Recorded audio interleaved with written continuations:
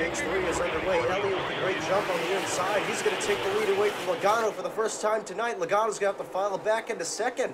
And Hamlin's around. He's into the wall. He collects the fuel. Buescher's involved as well. And they're wrecking on the back straightaway. Buescher, Bowman involved. Kyle Larson with some damage. Ryan Blaney involved. Deep breath.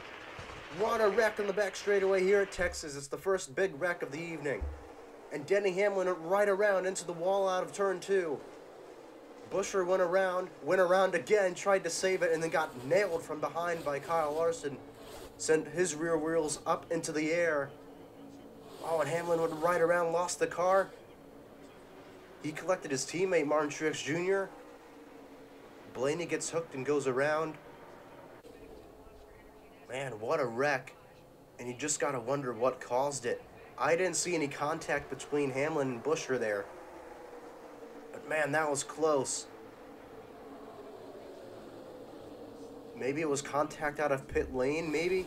At the end of stage 2 from Chase Elliott. That could have damaged the left side of his car and maybe rubbed in a couple of fenders and cut down a tire. Debris definitely on the outside of turns 1 and 2. That inside line has been used all evening. We've had that same issue at the IndyCar Series opener this year.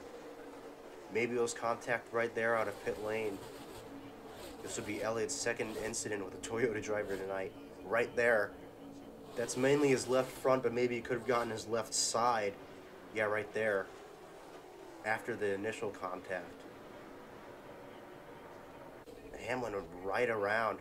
I don't think that's a case of him getting loose. I think that might be a tire be going down there.